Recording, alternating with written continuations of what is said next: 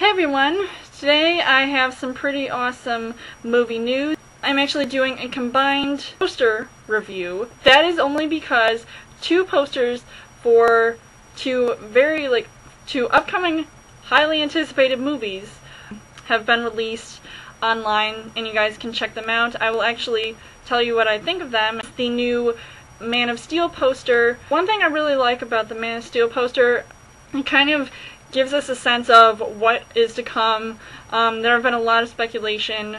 Okay, those might be real handcuffs, and he's probably only wearing them after being captured by the military to show respect that he's not going to harm any of the humans. I mean, if they really wanted to capture Superman, they might as well make them out of kryptonite.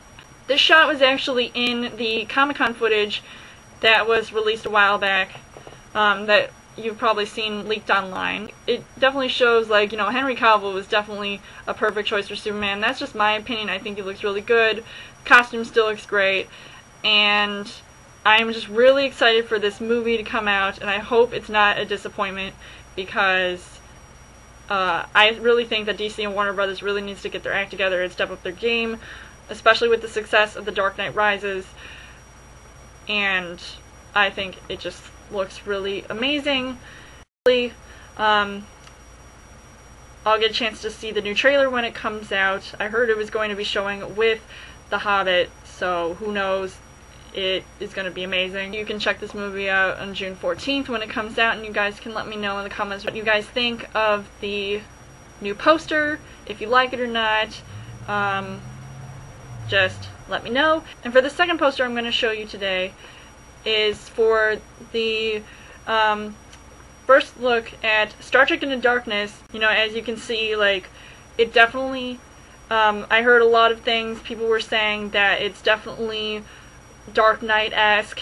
It really has those, like, elements, like the whole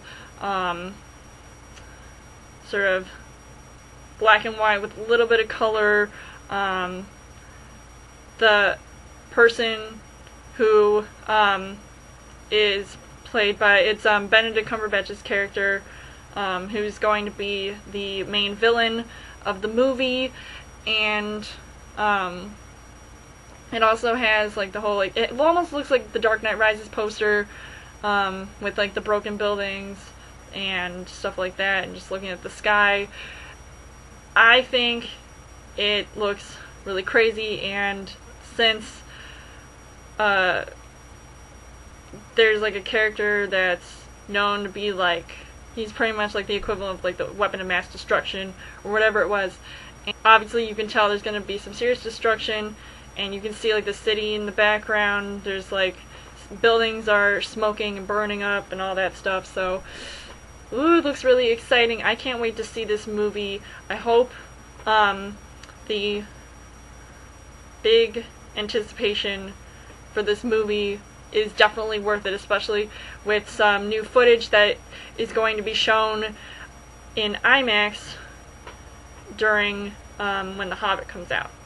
So all this stuff is, you know, go see The Hobbit. If you want to check out any of these two movies or any glimpse at these movies, definitely check out The Hobbit. It is going to be worth it, hopefully. So I'm just really excited. You guys can let me know what you think of this poster, which movie you are most looking forward to seeing, and why. You guys can subscribe to my channel. I've got more movie reviews, movie updates coming every week for each other Thursday video. You guys can like me on Facebook and follow me on Twitter, and I will see you guys later.